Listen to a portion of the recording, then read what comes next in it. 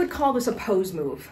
Pose moves are the sort of thing where you're actually holding it for longer. So I feel like, and what's very normal as a performer is you get on the stage and you think that things are going a lot slower than they are because you're the center of attention. So I would actually get into the buzzsaw and count a little longer. So technically you'd be standing like this, right?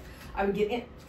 Okay, now you get in, you wrap it up, you get in, then you can look at your audience and then do your back buzzsaw. Hold it 1, 2, 3, 4, 5. Come back to standing, sync it up, tap, go the other way, then come down, and then you can almost like roll it up your body like this and then exit. That's where you're adding the elements of performance to it. It's not, I mean, anybody can stand there and spin the 2 circles ultimately, really.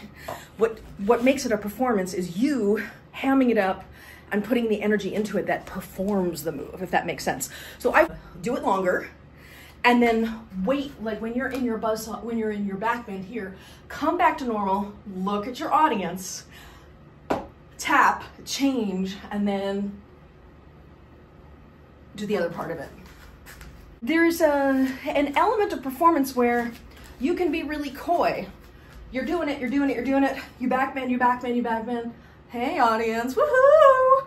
Come back, then tap it. So you wanna actually wait even a little bit longer and get to vertical before you come from here, right? You're not really getting back to this horizontal position to do your tap.